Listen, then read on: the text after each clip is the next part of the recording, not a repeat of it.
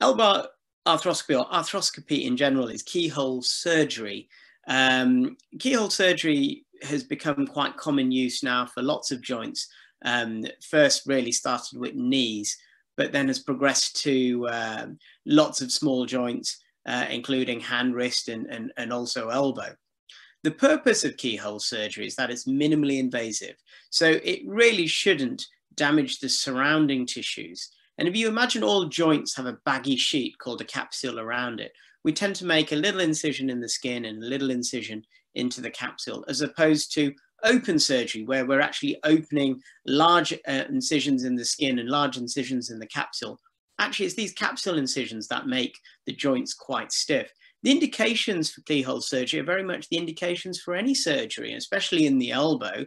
And those could be related to trauma. It could be related to arthritis or tendinitis, or any inflammatory cause like rheumatoid arthritis, and sometimes undiagnosed pain.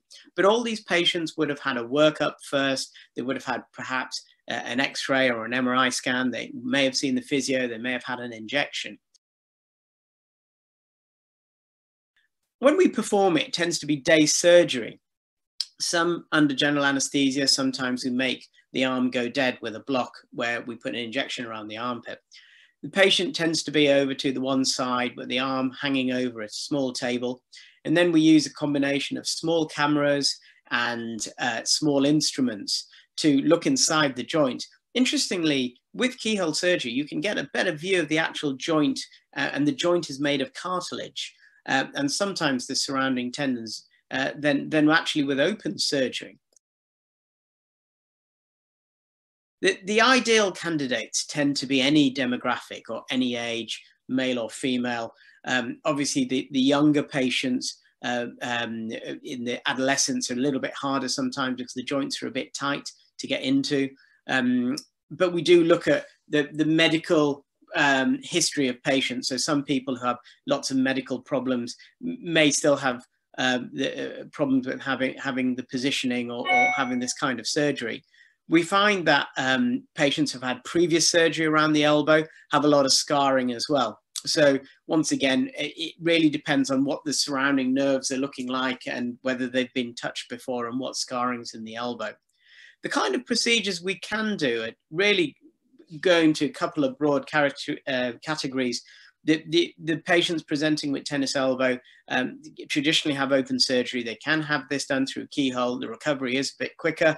They have another group of patients related to inflammatory changes. Perhaps they have loose bodies within the actual joint themselves, and they're little floating bodies that cause the joint to lock, or little bits of scar called plica that can be removed from keyhole.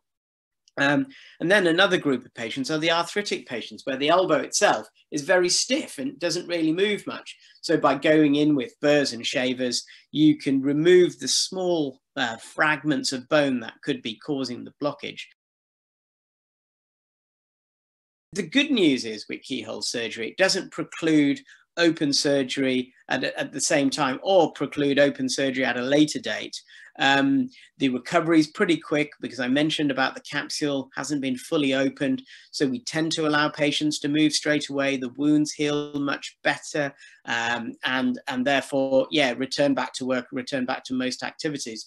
So for the specific indication that you're using your keyhole surgery for, whether it's to remove a loose body, whether it's to treat a tennis elbow, whether it's to remove some bony block that may have been caused by arthritis, the success rate's very good, the recovery is very good. And I'm definitely an advocate of keyhole surgery in the elbow, in fact, of any hand or wrist or elbow joint, as long as the right indications are there.